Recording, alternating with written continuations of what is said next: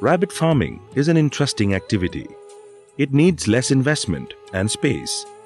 Rabbit meat has good demand. Once you purchase the parent stock, the generation continues itself, unlike in poultry. One can have the rabbit shed besides the house, since it is a silent and clean animal. It needs no land for grazing. Hence, it is suitable for people without lands. Even the women and children can manage the rabbit farm.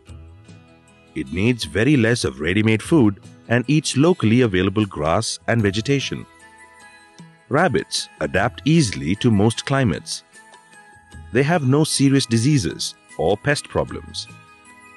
It gives an early and reasonably attractive income.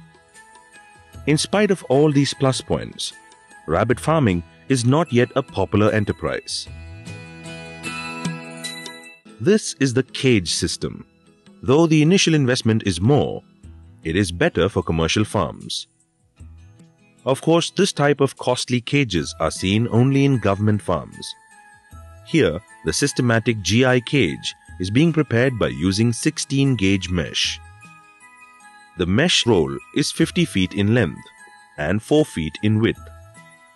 The mesh is cut into required size and tied with binding wire to give a cage shape. Avoid sharp edges inside the cage. This cage of 10 feet length, 4 feet width and 1 feet height costs about 2,500 rupees.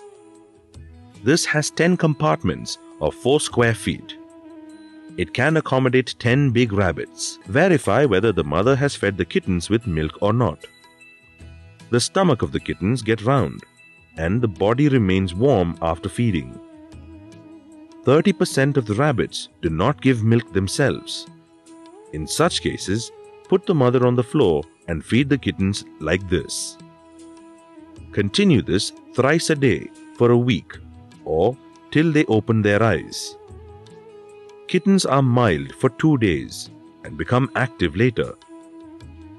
They will not survive without the mother's milk. Hence, be sure to take enough care. Now, let us go through the economics of rabbit farming. Take a farm with 25 females and 5 males for calculation. Each female delivers 6 to 8 kittens each time and 5 to 6 times a year. This amounts to 40 kittens per year on average. Hence, we can sell around 1,000 rabbits per year by keeping 30 breeding rabbits. The young ones gain 2 kg weight in 3 to 4 months and are ready for selling. It fetches 100 to 125 rupees per kilogram. Each rabbit needs 6 kilograms of concentrated feed for 4 months. One worker can maintain a farm with 200 rabbits. Cost of production of one rabbit will be 60 rupees for feed, 30 rupees for management, and 10 rupees for medicines and other expenses. The total cost of production will be 100 rupees for each rabbit. These rabbits weigh at least 2 kilograms, each fetching a minimum of 200 rupees.